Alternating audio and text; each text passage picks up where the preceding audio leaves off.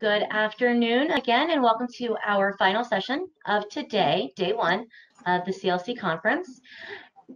This afternoon, we will be hearing from Dr. Tiffany Neal, PhD, and Dr. Naomi Sweezy, PhD, HSPP. They are each with Hands in Autism Interdisciplinary Training and Resource Center and the Department of Psychiatry at the IU School of Medicine.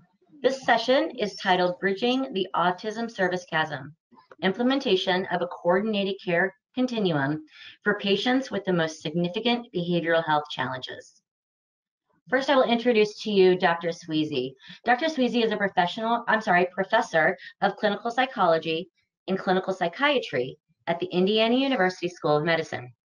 As founder of the Hands in Autism model and the director of the Hands in Autism Center, her programming and research interests include the facilitation and implementation of systems change with direct involvement in development of programming, training, and supervision of personnel and students in implementing programming elements and facilitating engagement, participation, and training of community partners. Dr. Sweezy has roots in parent training and interest and extensive experience with staff training and community-based behavioral assessment and interventions applied to individuals across the lifespan with ASD/DD, dual and complex diagnoses, and severe and complex behaviors.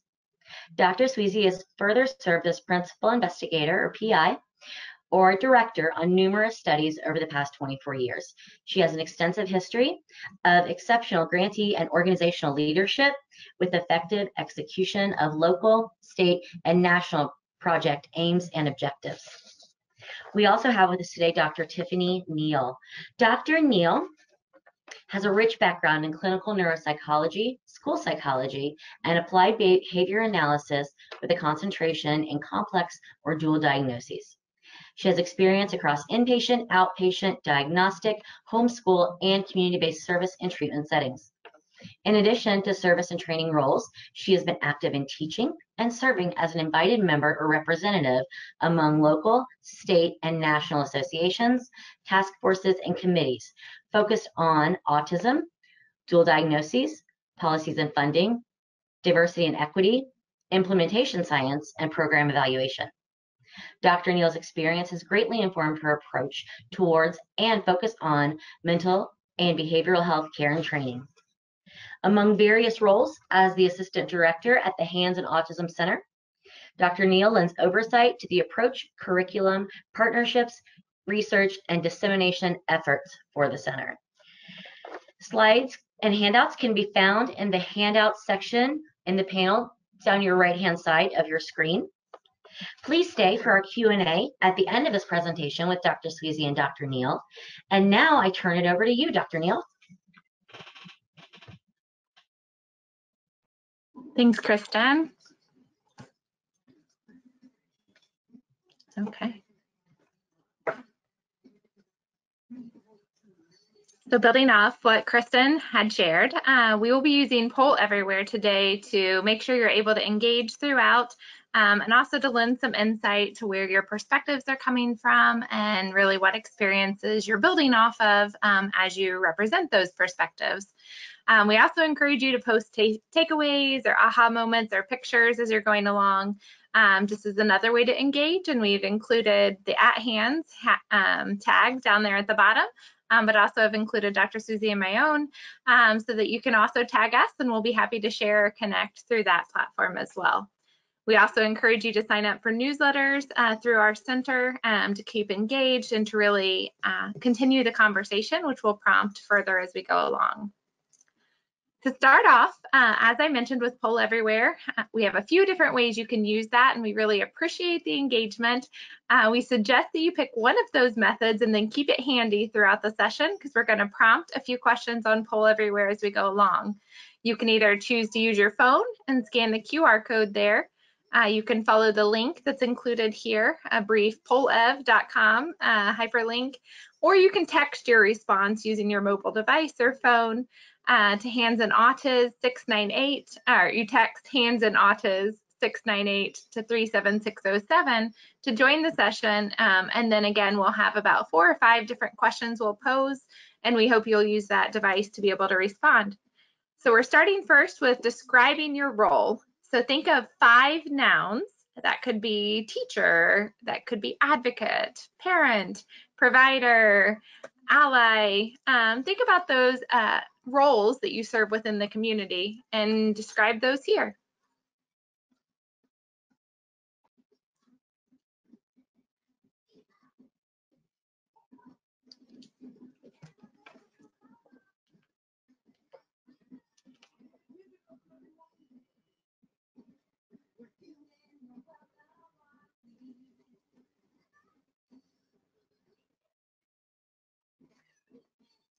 Just as a reminder, you can text Hanson Autis 698 to 37607, or I can go back to that same screen so you have it.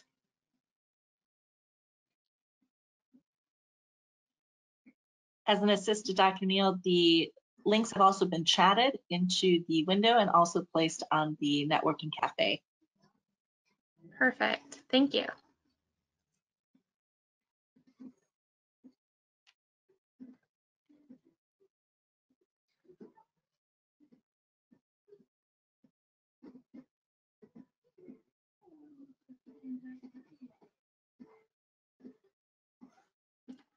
So we'll continue going forward, and Dr. Sweezy will go, or actually I'll go over, I believe, the objectives here.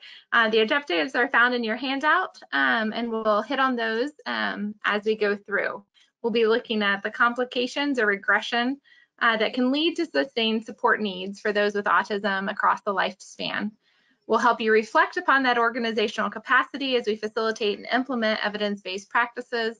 And then we'll really focus on engaging on some of those case reviews as we near the end or round out the communication, and really how different factors come into play in regards to communication, individual and organizational capacity, and accessibility, not only for the individuals, but also the provider, staff, and patient experiences. We want to look at the impacts of organizational climates and factors, and then explore and really build on the experiences that you all bring to the table to look at other agile strategies that can really enhance the capacity and also our service outcomes with the patients that we're serving. To accomplish that, we're going to go through these core agenda items, first hitting on autism as a critical care need, both across our state and nationally, looking at community engaged frameworks and how those inform from the inside out, exploring our coordinated care continuum, and then, as I mentioned, going through some specific cases in regards to solution-focused impacts and strategies. Thanks for setting us up there, Tiffany. Appreciate that. So as Tiffany mentioned, we're going to start with autism services as a critical care need.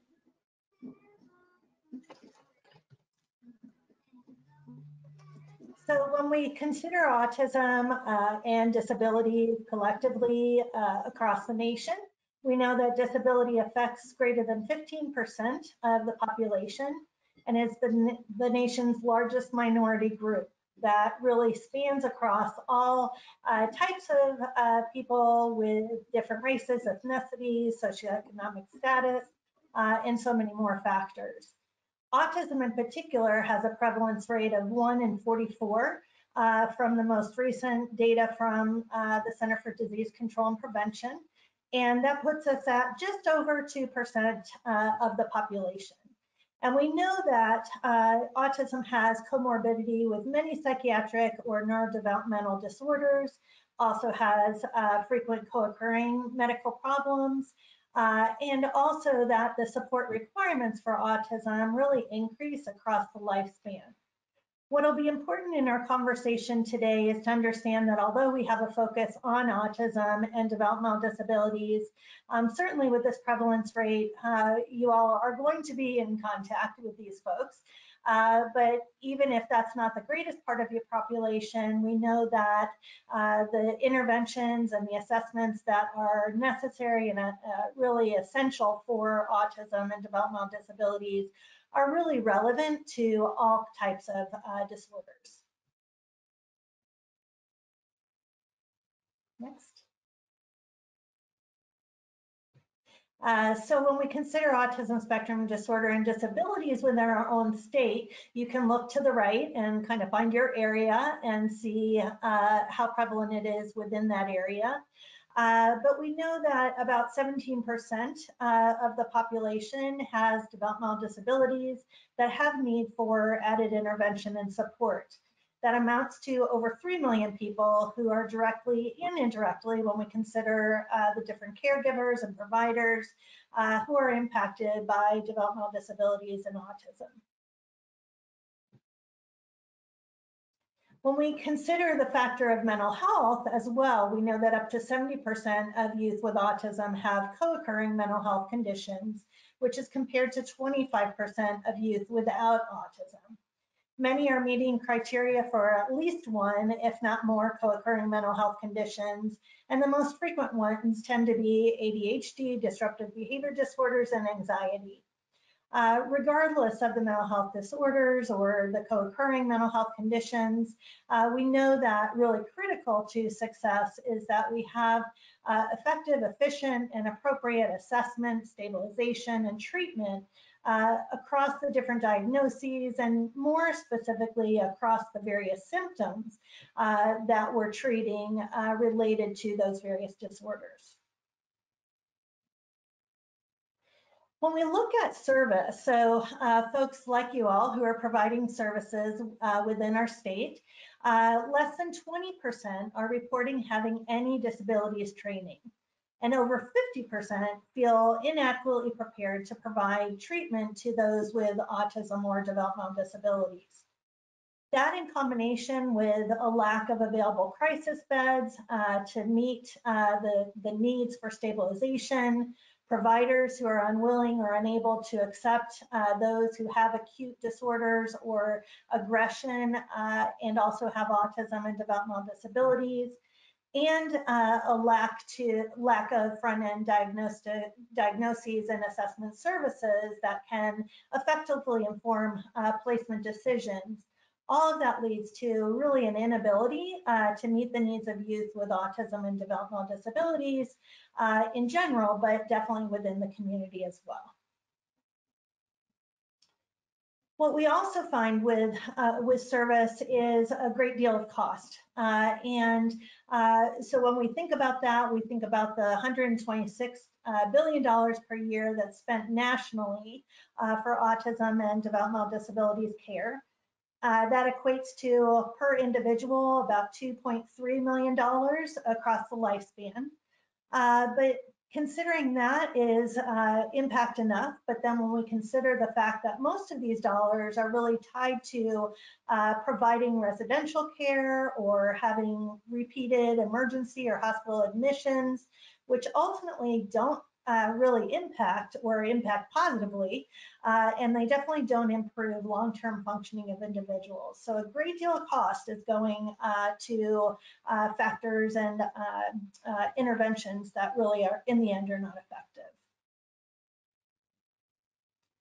What we also need to consider within service and care is the culture. And so when we talk about culture, we're talking about a learned and shared knowledge that specific groups are using to really generate their behavior and interpret all their experiences that they face within the world. And this can apply to so many different groups. All different kinds of groups have their own culture. So when we think about race or ethnicity, religion, policy, professional groups, other groups really determining their socioeconomic status as well as where they're located within the state or within the nation. All of those types of considerations impact what cultures they might be a part of. And those cultures then transmit their ideas and their perspectives through various social and institutional traditions and norms that do pass across the generations. And many aspects of those cultures do remain consistent, but it also can be very dynamic and changing over time.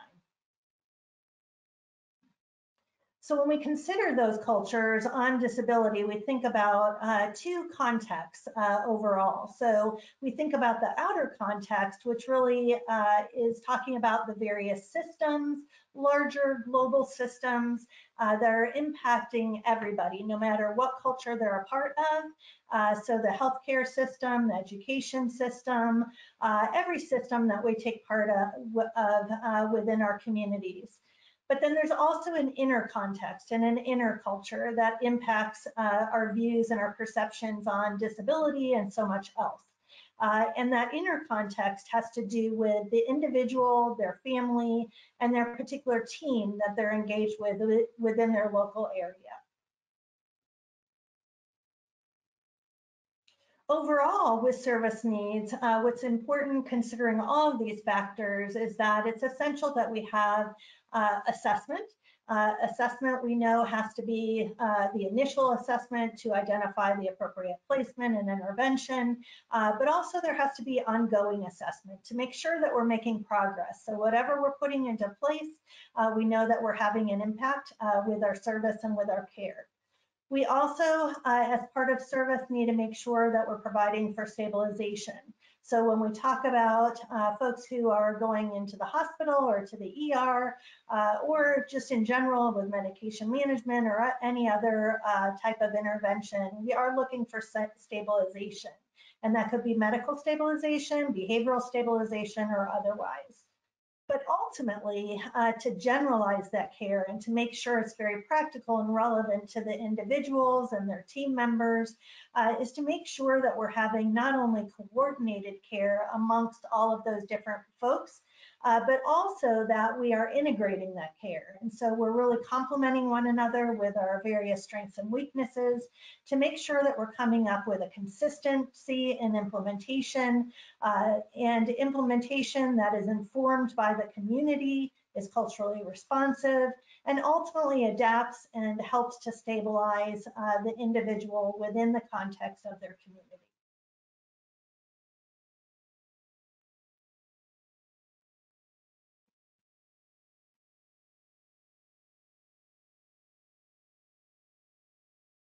So we have a little exercise here just to understand a bit about where your perspective falls. And I'll have Tiffany explain that a little bit more. So when we think about perspectives, we think about positive and negative thoughts, and we know that negative thoughts are sometimes necessary and evolutionary. So it provides a survival tactic. So thinking something negative is going to happen, or thinking, again, you don't want to get caught in a negative situation. Those carry so much more gravity and so much more weight in your mind. Whereas positive thoughts are much lighter, and you need multiple of those to really trump all of the negative thoughts or negative emotions. So we want to see, in terms of your perspective towards working with individuals on the spectrum or experiences with individuals on the spectrum, where your perspective falls. And then we'll talk a little bit about how that's been informed. So we'll try this again. If you can respond to pollev.com /handsandautas698 or text hands and autas 698 to 37607. There you go. Great.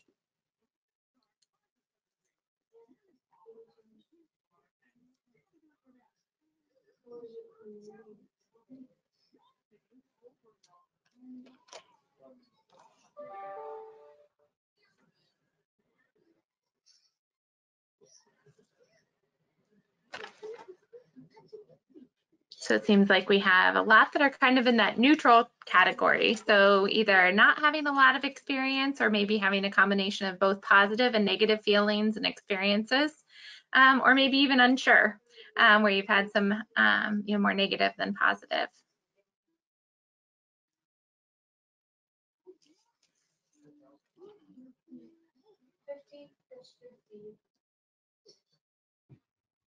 Okay, so as you consider that, go ahead. If you haven't yet responded, go ahead. But for those of you that have already responded, we want you to think about kind of what's informing your perspective, or how has it been influenced. There's three ways that our perspectives that are influenced. It's either through subjective experiences, positive or negative, whether that was through training, impressions, implicit biases, maybe a story that was shared, but not a direct interaction. So it's more of just a subjective feeling in terms of positive or negative. Think about your individual. It could also be informed by direct interactions with autistic individuals. And then the third piece that influences our perspectives is our organizational culture or capacity.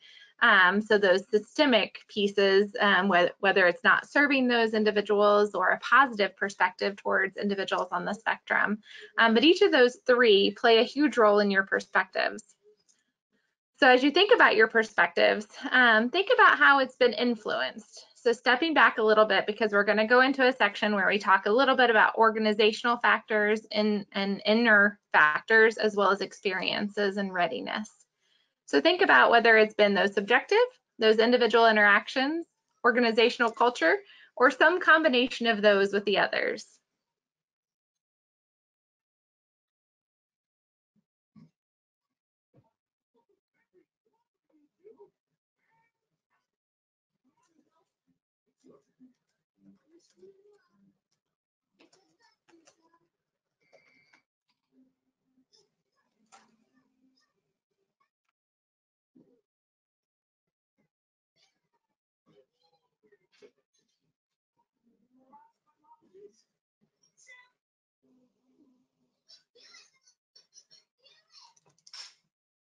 So it looks like we definitely have a combination.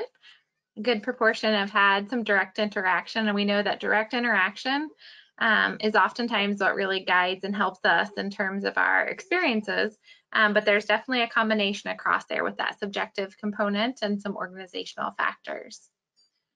So continue reflecting on that, and we're going to go ahead and go into some of the dialogue about how those different factors interplay with one another. As we look at community engaged frameworks and really how to better equip and service the need that Dr. Susie was just covering, we think about that from, again, that broader organizational perspective that sometimes we lose sight of when we're thinking about individual direct care.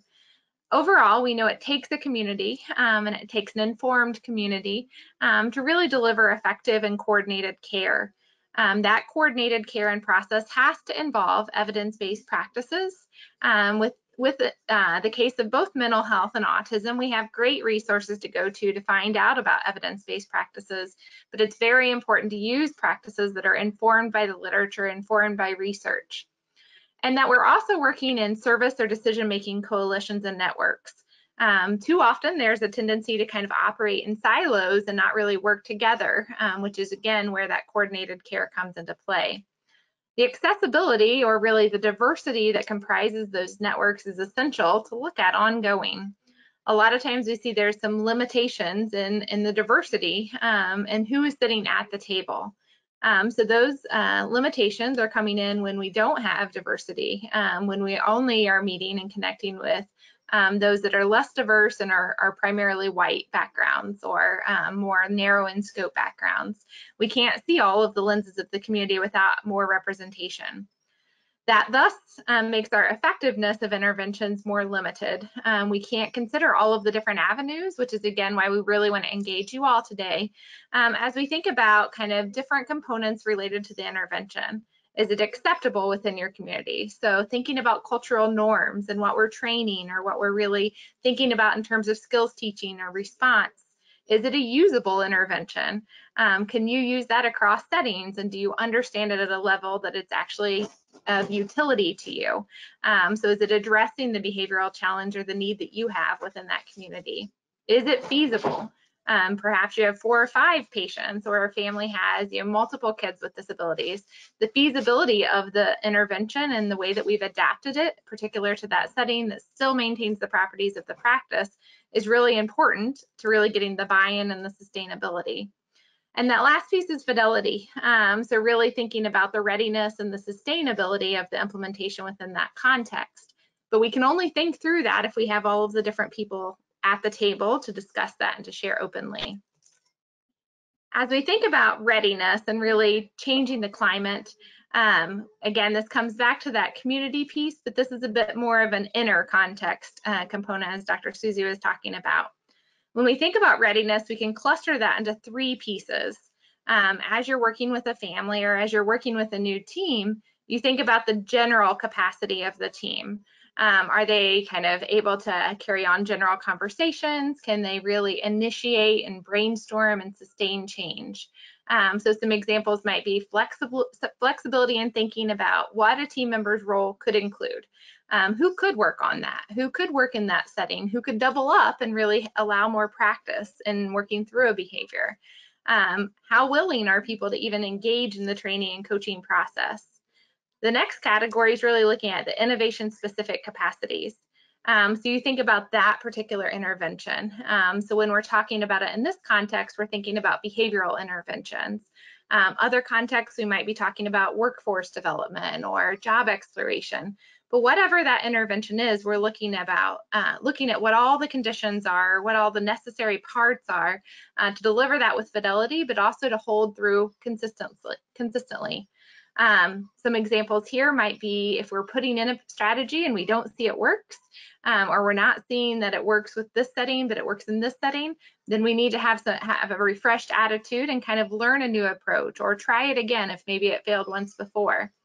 Again, we have to be thinking in this context and for this population about those extinction bursts and that the fact that these are learned behaviors.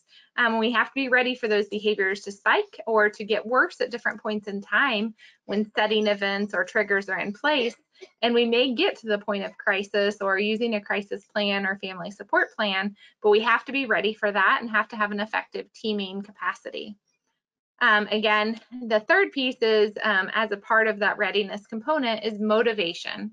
So we have to have willing partners involved and a desire to really see improved outcomes for the individuals. That's where that discussion of perspective comes into play, that we have to kind of work through potentially biases or limitations to really ensure that there's motivation and that we're all working towards a common goal or a common outcome. So having that interest in working through, holding each other accountable, supporting us at where we're at, and really building and engaging as a team. Similarly, so thinking about the community and the readiness, we have to also think about the moderators or what we call facilitators or barriers in that process.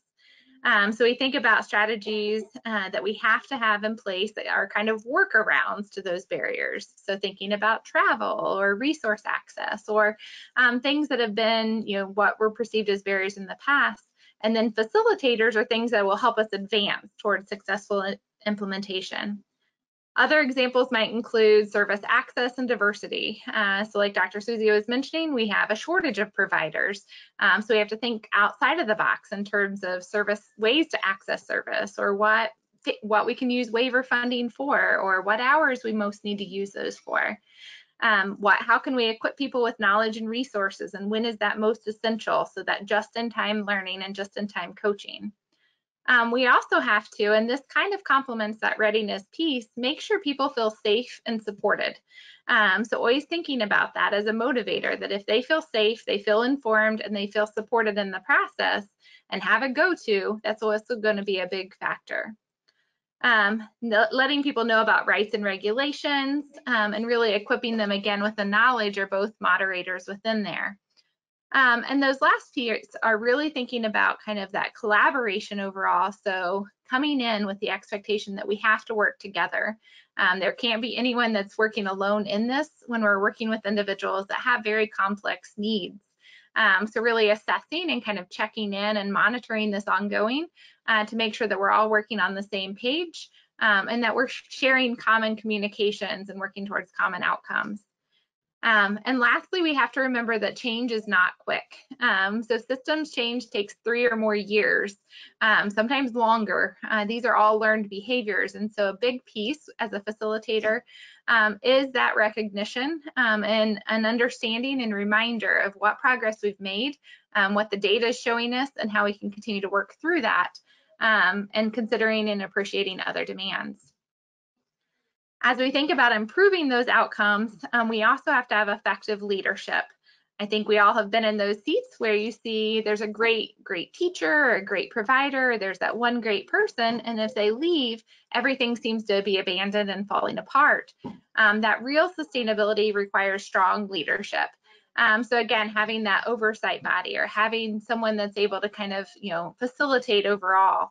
As we mentioned earlier, in terms of key components, there's some noted there that really take a very key role in terms of moving from initially installing or thinking about intervention all the way through to fully implementing and sustaining that program. So thinking about use of those evidence-based principles, really being proactive, having that facilitated team, and having that systems level approach. So thinking about each of those and having that strong champion or organizational body. The last piece is thinking about that inner context. So we talk a lot about that outer context and supporting the team and readiness and keeping motivating, but really looking at that more neutral or kind of core section. So integrating rather than operating within each of those isolated cultures or bubbles, so that we have that integration and continuity within the natural setting. We really want to make sure the relevancy and the feasibility of each of the interventions is spanning not only for that person, but making the connections for other providers, making the connections across settings and materials, and really using those across the different systems that you're working in. Again, that's where the importance of a robust and ongoing support network comes into play, where we're able to provide that family and provider training, that there's that ongoing monitoring and data accessible, and that we can really facilitate more of a systems level approach and understanding and thinking outside of the box. Overall, that integration is key. We've all got different experiences we bring to the table, and it helps us isolate and kind of identify gaps and who could help accomplish that, or who could fill that, or what is another solution. So we can really support one another as we're working on fidelity of implementation or implementing these with strength. So I'm going to give you a little bit of a background on basically an intervention and a program that we've been able to evolve quite recently in collaboration with DMHA and our partners at the NDI. I'm going to give you a little bit of background about HANDS and how it fits into that larger context. So to start with HANDS, HANDS is really developed as an entity to help us to derive some training that are very interactive in nature, allow folks to do some problem solving, be very engaged in training, to learn evidence-based practices that they're able to practice, get feedback, coaching, mentoring, and through that kind of very active process are able to better integrate the type of training experiences that they have. So we know of a lot of different opportunities where folks are able to kind of passively listen and learn through that modality, but we know that true training and changing our practice really comes from a much more interactive style of training, and that's something that we provide at HANDS and Autism. What we also do and really focus on is that bridging across systems. So you've heard us talking already about the various systems and networks and collaborations that need to be a part of the treatment services to be most effective and most sustainable. And so we're interfacing and working across all of those different large systems, including with families and medical and first responders and schools and so on and so forth, to really help them to collaborate effectively. Ultimately, our goal is to build local capacity in folks' understanding and use, again, that practical use and implementation with fidelity of evidence-based practices. So not just learning about them, but really utilizing them to the point where they're able to make real change within their own local areas, and that folks within those local communities are able to really have the tools, information, and resources necessary to take the shared responsibility that's also necessary in providing for sustainable outcomes for individuals and families. Very essential to our process has been developing really a constellation of various entities. We have developed a framework And we've also developed a process in which folks are able to learn, again, more effectively about the essential components that are necessary in intervention with individuals with autism and developmental disabilities. We customize the trainings and the resources and the information to all types of people, really meeting them where they're at within their role, within their setting, so that it can be most feasible and usable. And provide all kinds of resource options. And so depending on the type of format in which folks learn most effectively, whether they need handouts or CDs or live trainings or webinars, we are providing various materials and activities to follow along with those.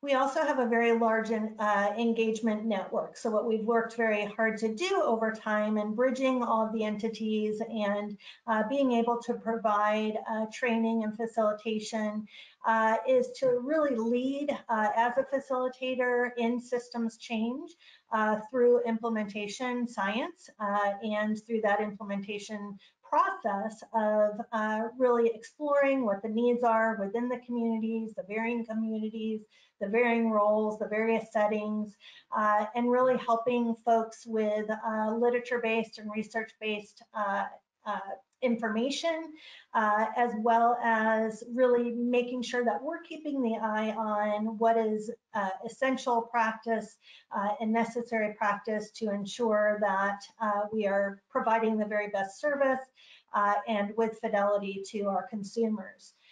And we do that by facilitating various entities within the community and within the state, various stakeholders across various areas of the state, as well as the leaders of various state entities, with the end goal of making sure that there is impact, whether it be with policy, whether it be with changes in practice, with the training, within various communities, within various regions, within agencies, and to the individual providers, and ultimately to impact the families and the individuals with autism. So all of that is to say that that leads to the groundwork in many years, 18 years of Hands in Autism, to be able to really be able to compile all of those different components and be able to serve the NDI, which is a treatment center that is located within Indianapolis. We are collaborating with DMHA Services and with the rest of the Department of Psychiatry to really run an adolescent autism unit, but really to provide comprehensive and coordinated services that allow for individuals with very complex needs that also have autism and are 12 to 18 years of age to get an acute stay in which they are staying at the unit for about 6 weeks of duration, in which they are able to get some medical stabilization, get some initial assessment, initial treatment ideas, and then ultimately our greatest focus with Hands in Autism is to follow the individuals for a year post-discharge within their own communities, in which we're facilitating the teams and also training the various team members to allow for some of that collaboration, coordination, integration, and ultimate success of these individuals. So our focus is that we are oftentimes and most definitely training in evidence-based practices across folks in different settings and different roles. And we know that evidence-based practices in and of themselves can improve outcomes for individuals with autism and developmental disabilities. But as we've been talking about, it's also essential that those strategies be implemented with fidelity, that folks be well trained, and that we really address the barriers as well as improve upon the facilitators that are really going to help with implementation within the communities and ultimately with success to ensure that consumers are benefiting from the interventions. Our patient demographics, over time, we've served almost a little over 50 individuals at this point. Again, you can find your region on these maps, just to indicate where we've had more frequent flyers, if you will, within our state. But then also you can see represented to the side where those folks are coming from more urban regions. The later colors are the higher economic status. And then you can also see where we have more resource-rich areas. And some of those are in the urban regions, but in some cases we are finding some very healthy resource-rich areas in some of the smaller communities and rural communities as well. But it definitely differs. You can see the size of those yellow dots. Again, the larger ones indicate larger sizes of teams and more resources. Overall, we've had 71 referrals since February of 2021. There was a little bit of a delay with COVID in kind of kickstarting these interventions and the NDI process. But since then, 71 referrals with 51 patients accepted, and 71% of those are male. Very common target problems that you would imagine is the physical aggression, the destruction, self-injurious behaviors, verbal aggression, and elopement or running away. And over to the right, you can see a reflection of some of the data that we're collecting. Some of the data is on the Clinical Global Impression Scale. Ultimately, that Clinical Global Impressions is to look at severity, but also improvement over time. And when we just look at severity, we can see that those individuals are averaging 6.04.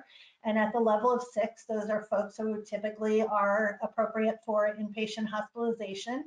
And then on average in long-term follow-up up through that year, follow-up, we're averaging more like 1.7, which is a huge and extensive amount of improvement.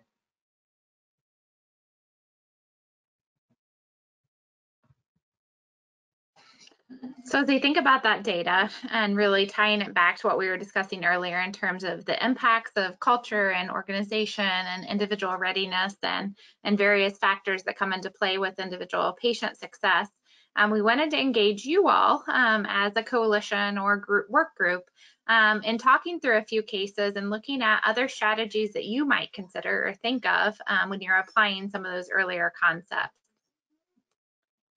So the first example is a 15-year-old patient. As with a lot of state hospitals, their primary diagnosis cannot be autism. They have the co-occurring disruptive behavior disorder as a primary diagnosis. So intermittent explosive disorder, autism, ADHD, and asthma. So again, that constellation of behaviors or diagnoses doesn't matter as much as the symptoms, the history, and that treatment forward, but it's important in terms of stabilization. This patient had a history of meltdowns that began in 4th grade.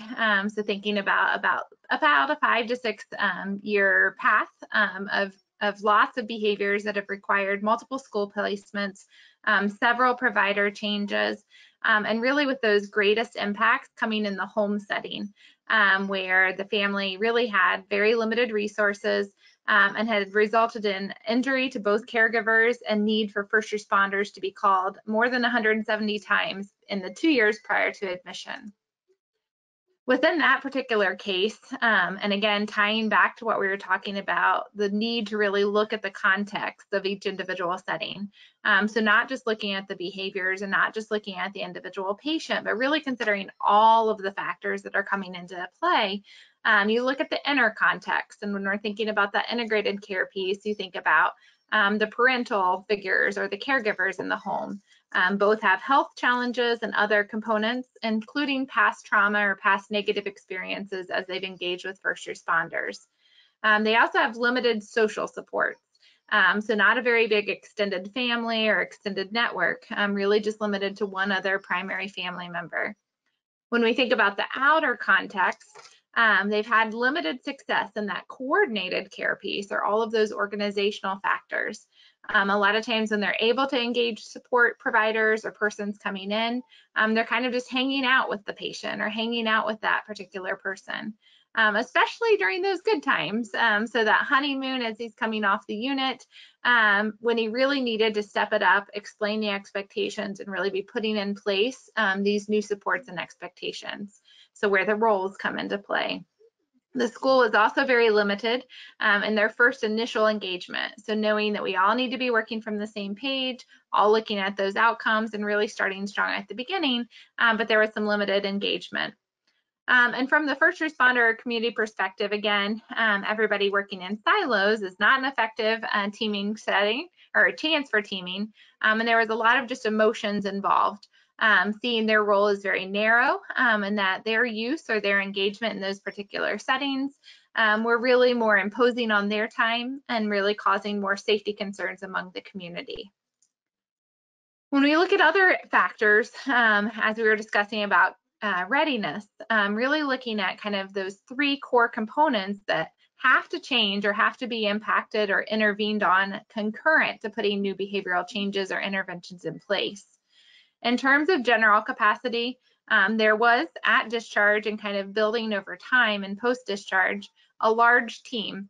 So everything from psychology and others that were doing evaluation to the school to mental health or wraparound providers, and then also the family and that limited network. And they really needed to have more shared responsibility in looking at the perspectives. All of them were definitely kind of impacting one another and sometimes competing against one another within those settings. So looking at how we can accomplish more improved capacity. Much by way of kind of cycling or shuffling between systems and providers still. So definitely a source of potential intervention. And then, like I mentioned, that siloed work, all of those kind of falling within just their general capacity to hold it together, to really adopt new strategies and to look towards a different system change. In terms of innovation-specific capacities, so both adherence to the medical recommendations and also fidelity of implementing the behavioral interventions, it was identifying, again, kind of those proactive pieces that needed to be in place and across systems, across providers, across settings, and understanding that that emergency and crisis response was not addressing the root issues or looking at the real function of those behaviors. Also further recognition that the placement or those more intensive engagements with residential or emergency services were not going to result in long-term resolution or long-term improvement.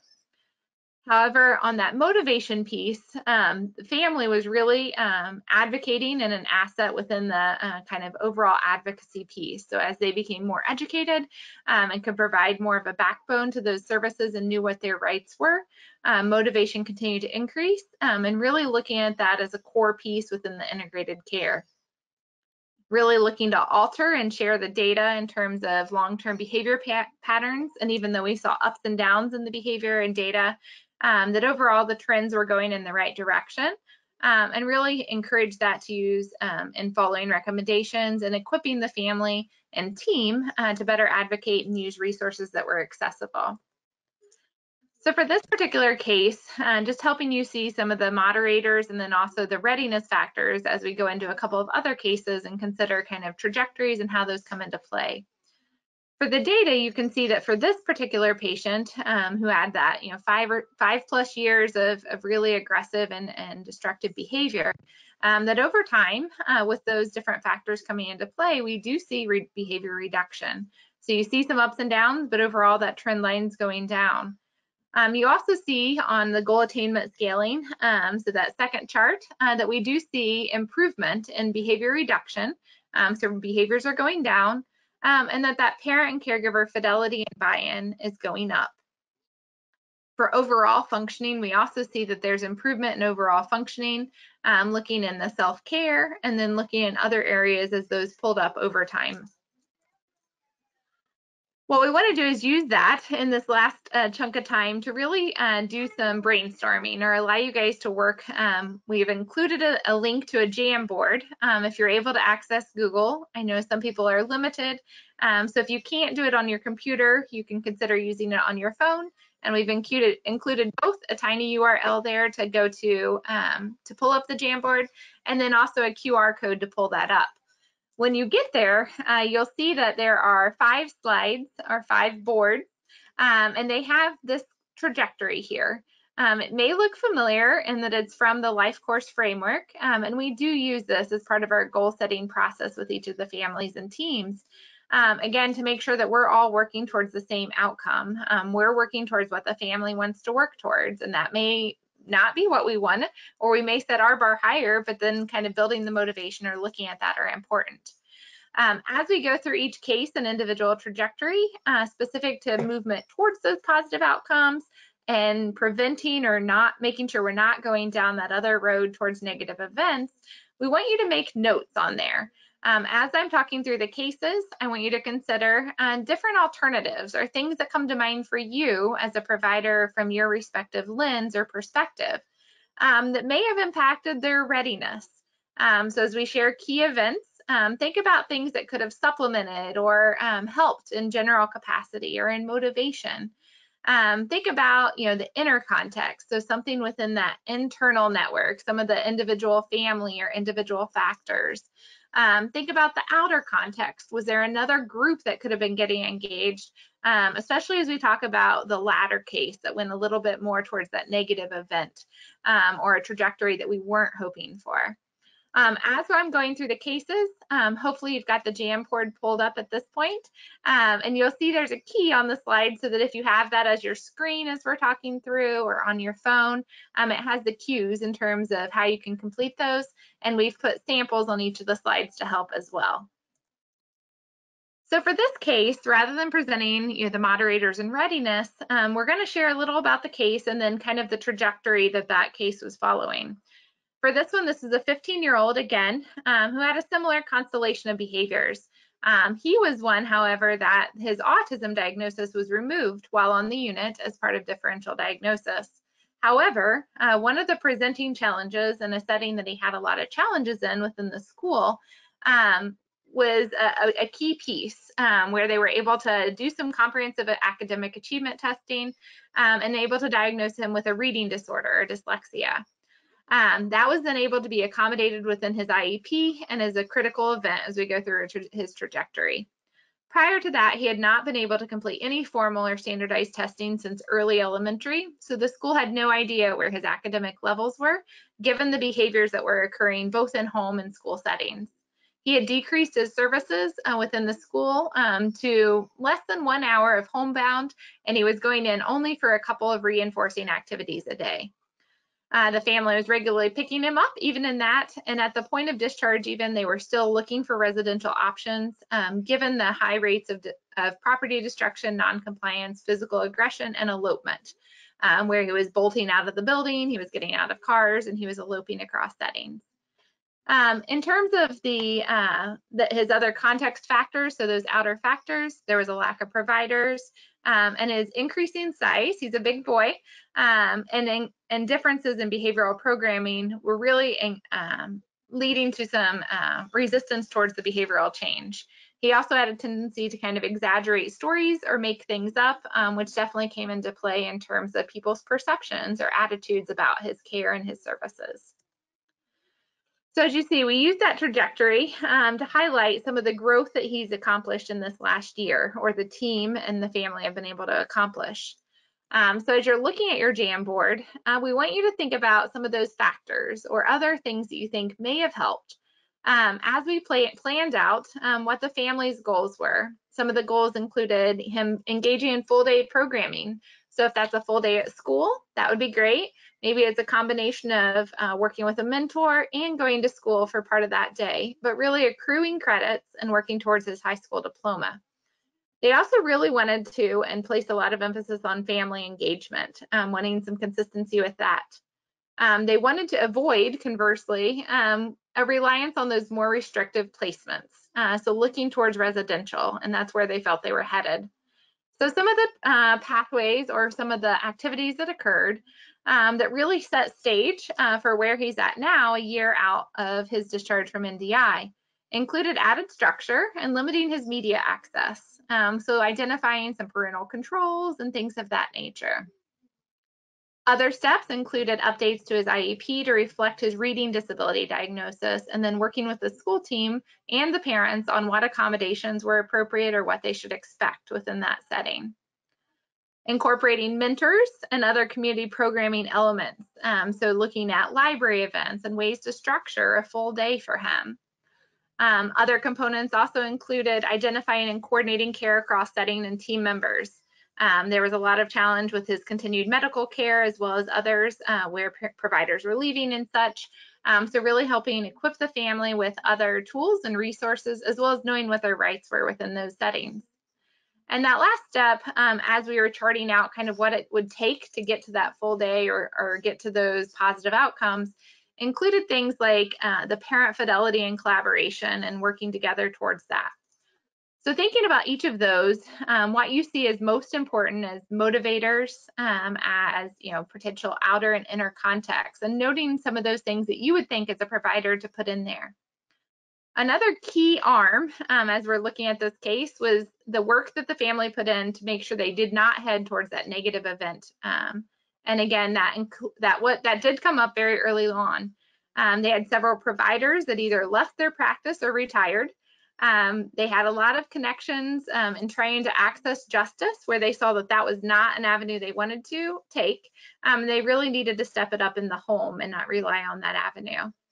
And then they also still had taken an eye at, or a look at residential placements, but once we had established a list of questions to ask and they started actually calling, they realized that that was not, as we were suggesting, a long-term solution, and they also needed to really work on that parent fidelity.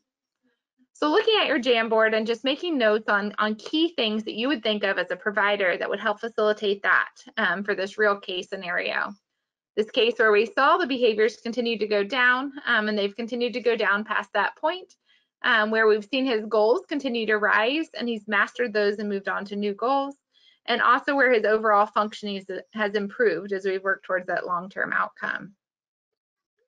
The third case, and I know we're rounding out on time, but we want you to think as you're looking at that Jamboard and just putting things into place, this is a case that it did head more towards that negative direction, and we want to share some just key factors that came into play and help you or encourage you to think about factors that may have changed that organizationally or at an inner context or readiness level.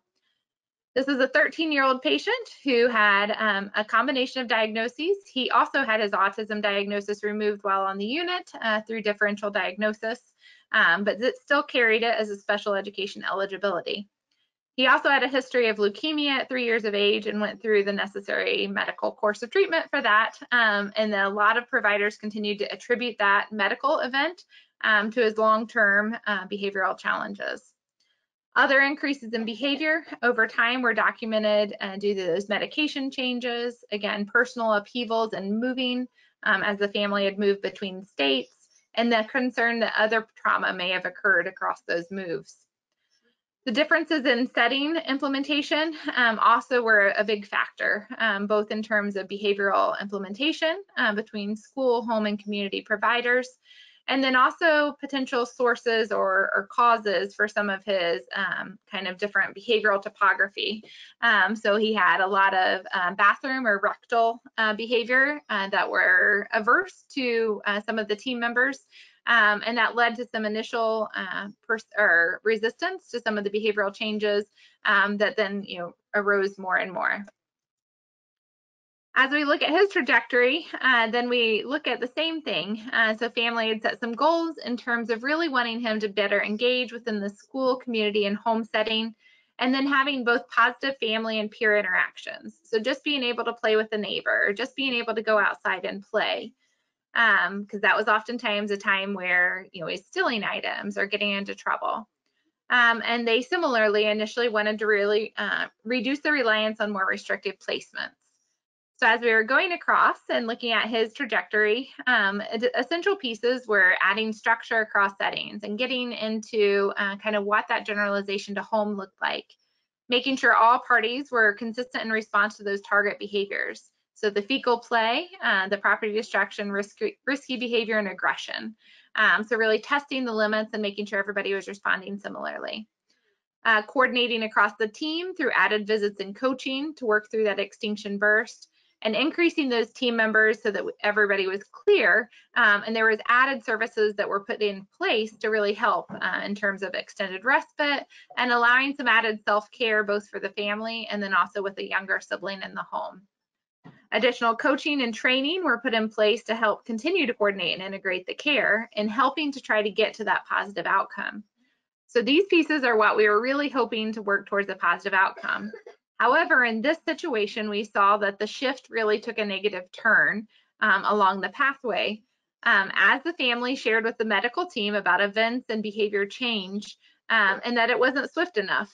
So again, being able to have the stamina and fidelity over time.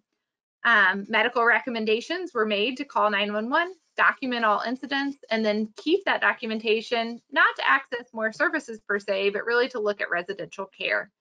And then again, there was a lot of validation and attention and thus increased motivation to go down this avenue by the medical team. And again, a lot of reinforcement of the permanency of neurological impacts. So a pretty inflexible perspective in terms of neurology and that neuropsych behind it. So again, that's a situation where we saw some great growth at first in terms of parent fidelity, as you can see. So again, saw some lowered behaviors initially after discharge. And then we saw those behaviors kind of increase and have some vacillation or decrease, but overall rose to pre-admission levels over time as we shifted and went down a different path. Similar to the goals, we saw some goal improvement, especially with parent fidelity over time, but that behavior reduction was a big factor. And overall, we saw his overall functioning while still improving, not getting to the point it could have had we had stayed on that positive trajectory. So as you look at your Jamboards, hopefully you've had a chance to put in some notes on that. And then you also see there's a few slides at the end of the Jamboard that we want you to think through those cases or just applying some of those principles where you may have changed some of your perceptions, where you might think of new connections to your knowledge or experiences. And there's some prompts across 3 different Jamboards that we would love if you put some Post-its in there. Just on thinking about where you saw your attitude change or, a flag that was raised or a perception that was changed. Maybe what you became aware of in terms of factors that you hadn't considered within provider care or within organizational context. Surprises, whether they were in the cases or things that you hadn't thought to consider within your practice. And then other just relation or kind of things that are your takeaways. So rather than using a word cloud or anything, just dropping a Post-it if you've been able to open that Jamboard. And I'm certain your facilitators have probably put that in your networking cafe to also respond there. Or maybe they could do that so you can continue your processing. We'd love to continue the conversation. I know that we took up your Q&A time with sharing those cases, but we hope that gave you some good food for thought. And if you'd like to continue the conversation, our intent is to really focus on that community engagement piece. And we've included the QR code here. It's the same poll everywhere if you've already got that active on your computer or on your phone, where you can just drop in your email and then we'll be able to follow up with you to continue the conversation or to share more with you individually or as part of your organization or group. Thank you. Dr. Neal, Dr. Sweezy, thank you so much. So much phenomenal, actionable information, great case studies, great visualization of how we can better support our patients. As we look at the additional collaboration tools, we'll go ahead and post those on our networking cafe so that our participants can continue and stay engaged. And your slides as well are posted in PDF form. We do have several questions, but in the context of the time, I'm going to offer that for those that have a very hard 4:30 Eastern stop, please feel comfortable to sign off. And thank you so much for your engagement and participation today. For those that have a few minutes, I just want to take maybe, let's say 12 minutes, and we'll close this out here at 4:45 with the questions and honor those participants that have questions. So in the context here, thank you so much in providing excellent case studies. When we are looking at the opportunity in working with families and their support of patients, what are some recommendations that you could provide for when caregivers or other family members are present within the appointment.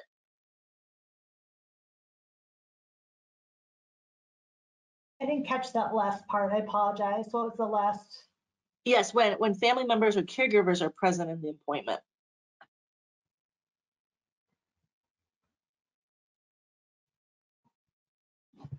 Oh, I'm sorry, Dr. Neal, I believe you're still on mute.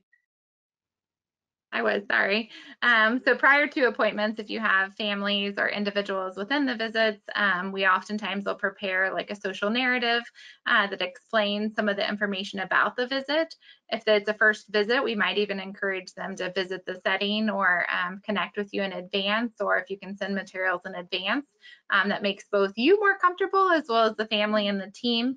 And then even a simple mini schedule, whether you've just written that out or you have one prepared for your practice, helps structure how much time different pieces take, as well as kind of when we're going to be done. If it's undefined for the family as well as the patient, that mini schedule or sequence of events are great tools.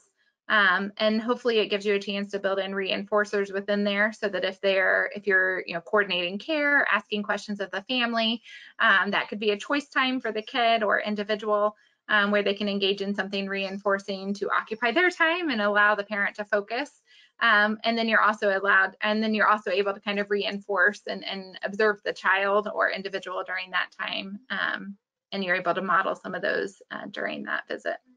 We do have a lot of opportunities for some of the types of interventions and the tools that might be needed, some examples on our website. We also provide a lot of tips and connections to our different tools that are related to those tips and emails. We have opportunities for office hours where you can answer questions. We can answer questions that you might ask. So there's a lot of opportunities should you have questions related to specifics like that. Those are wonderful tactical examples and very specific items that we can share, certainly as really a reference and expectation within these appointments. Thank you so much. One of the additional questions that were very specific to case one regarding the interactions of first responders. What type of trainings do you provide for first responders in being able to better understand really the causes of, in some cases, right, more aggressive behavior just with the presence of officers and others in uniform? What are some recommendations of training and so forth? Oh, wonderful. Thank you, Dr. Neal, for the resource there. One of the things specific even to this case, this was a great example of that teaming opportunity and collaboration and kind of changing the course of the conversation. Many times this individual had been, involved with first responders, as we had noted, over 2 years. It was something like 176 times. So they knew this family, knew this kiddo really well. And were quite honestly tired and exhausted of responding, but they also were feeling that the family maybe wasn't doing their part, wasn't as receptive to the first responders.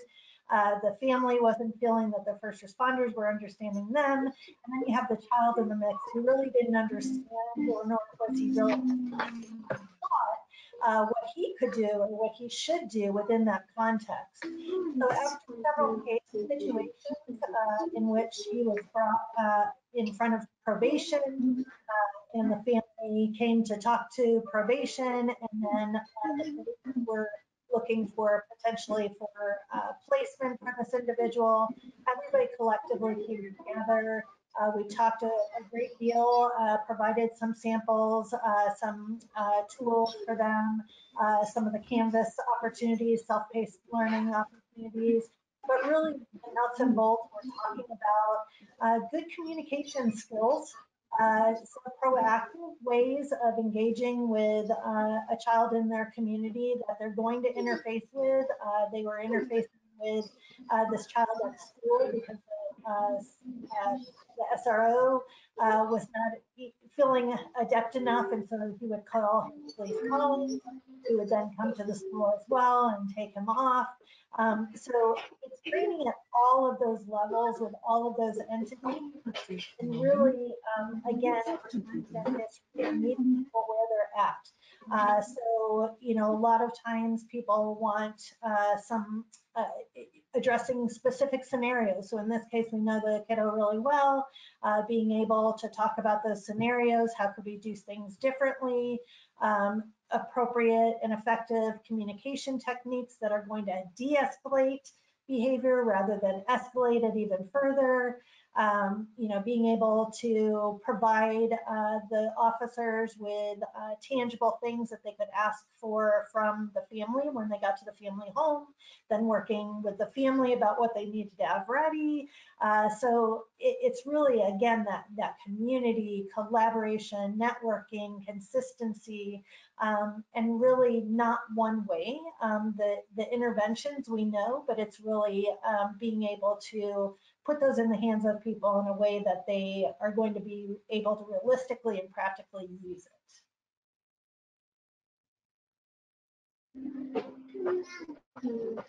Thank you so much, Dr. Sweezy. And Dr. Neal, thanks so much for the resource on screen here. If you wouldn't mind just sharing that with me, I'll go ahead and post it on the networking cafe as well. There's some excellent trainings and resources and tools here. We have a wonderful question with a bit of a lead in here. I lead a large behavioral health crisis department in central Indiana, and we frequently see patients with high needs related to autism or other intellectual disabilities. The units are often not a great fit to admit these patients, but we typically don't have other safe options for patients, specifically youth and adults, especially at night and on weekends. Are there other options for referral or other resource organizations where we can help to meet the acute needs in real time? Any resources or other recommendations for organizations, perhaps within central Indiana or even hopefully across the state, that could be a support? I think there's a combination. It kind of depends on the locale. So that's one of the things that we find that what is present in one community may not be with others. But it's identifying kind of the resources so that folks can kind of tag team together and maybe think about their roles more creatively. So pulling from DCS and CMHI and BEADS, the school, respite care, there's all kinds of combinations that we've been able to help effectively put together that has not necessarily resolved the issue in and of itself, or nor has there been necessarily one location or one type of agency. That would be great, but that just doesn't exist. But it's putting those different ones together.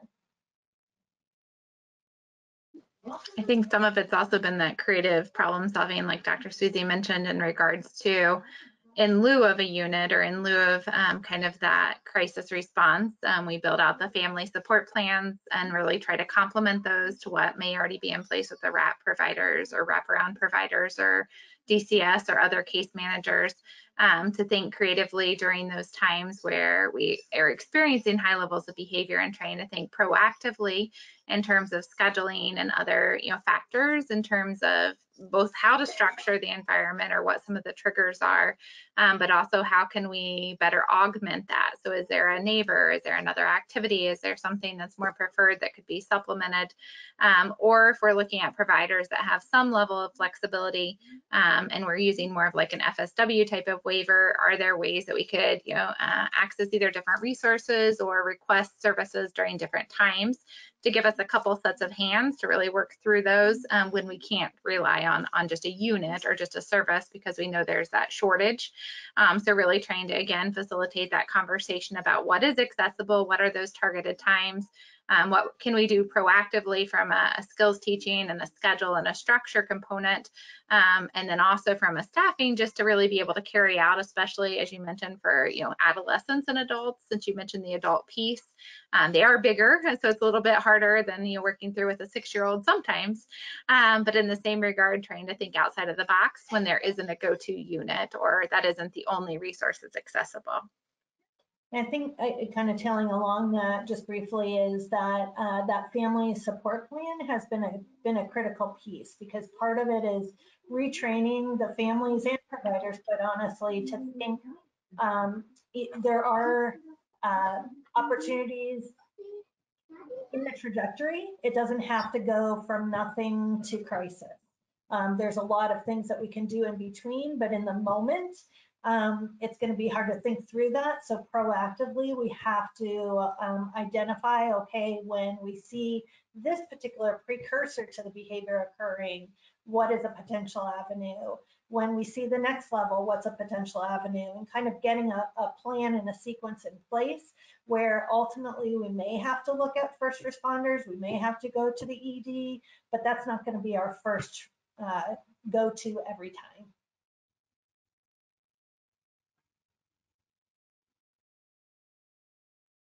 Thank you both, Dr. Neal and Dr. Sweezy, for just the excellent resourcing and literally the live technical assistance that is available on this wonderful website. I know as we continue to probe the opportunity to better serve our patients, the intersectionality that they present, and also the opportunities for better understanding co-occurring and especially developmental disabilities in composite.